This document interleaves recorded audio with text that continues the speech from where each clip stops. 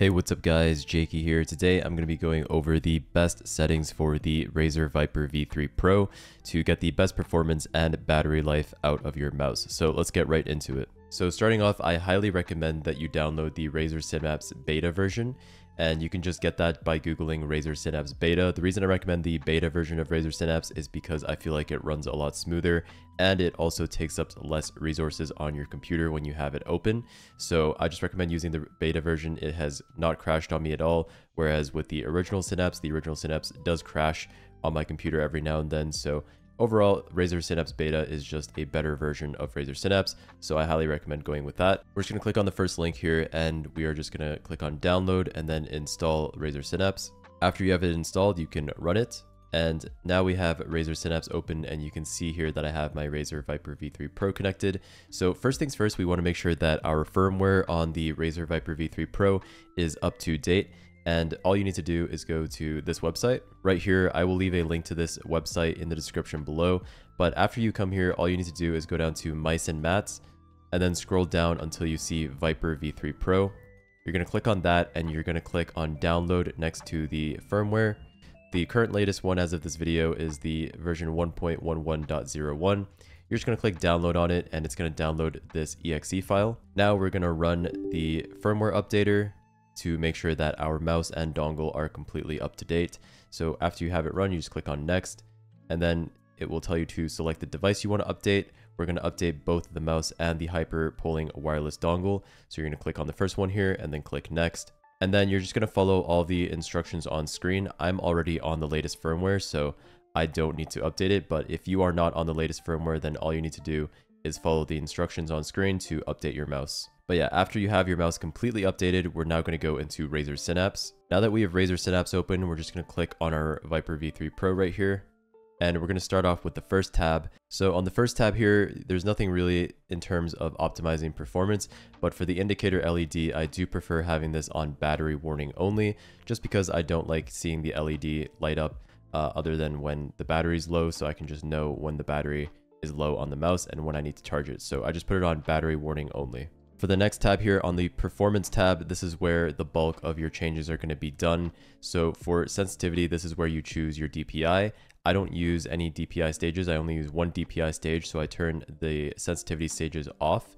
And then down here, I make sure I set this on 1600 DPI. 1600 DPI on paper is better than 800 DPI just because there's less pixel skipping, but in real world use, you're really not going to notice that. So if you do want to use 800 DPI, go for it. It is, at the end of the day, personal preference. I prefer 1600 DPI though, so that's what I set my mouse at. Down here for sensitivity matcher, I recommend just not touching this at all. There is no need to match your DPI to another mouse. Up here for polling rate, I like to play on 2000 Hz polling rate. And now a lot of people ask me about this. They ask me why I don't play on 4000 or 8000. And the reason for that is because of battery life, but also because anything above 2000 Hz polling rate really is not noticeable and will not make you play better in game. So Optimum Tech actually made a really good video going over all of this.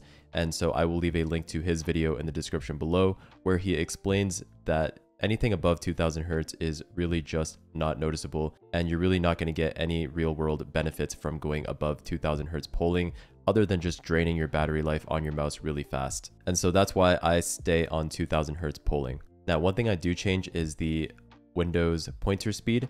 And the reason I do this is because I don't like having 1600 DPI on my desktop. I find it a little bit too fast.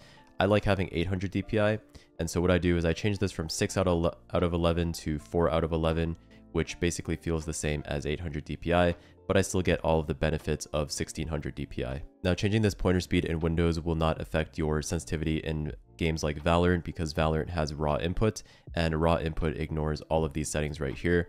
So if you're playing a game with raw input, you don't have to worry about it. But if you are playing an older game that does not support raw input, then this will affect your in-game sensitivity. So that's something to keep in mind. Also, while you're here, you might as well just make sure that you uncheck Enhance Pointer Precision. Alright guys, going into the power tab, I'm pretty sure I left all of this default. Wireless power saving is on 5 minutes, and then low power mode is on 20%. And I'm pretty sure that's just the default values. Moving on to calibration, I set the tracking distance on the mouse to the lowest it will go, and I've had no issues whatsoever.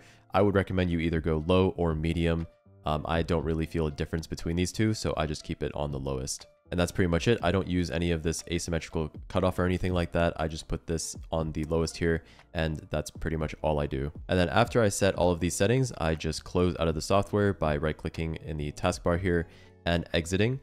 You want to make sure that Razer Synapse does not launch with your computer, so you want to go into the settings here and just make sure that auto launch is unchecked, because we don't want Razer Synapse to launch with our computer. We would just want all these settings to save onto our onboard memory on the mouse, and then we want to close out of Synapse. The only case where you do need to leave Synapse open is if you're using the auto switch polling rate when in game. If you have this turned on and you have it set so that the mouse automatically changes polling rate, then you will need to leave Synapse open so that Synapse can detect whether or not you are running a game. But that's pretty much it, guys. Those are the best settings for the Viper V3 Pro. If you guys enjoyed this video and it helps you out, make sure to leave a like, comment, and subscribe, and I will see you in the next one. Peace.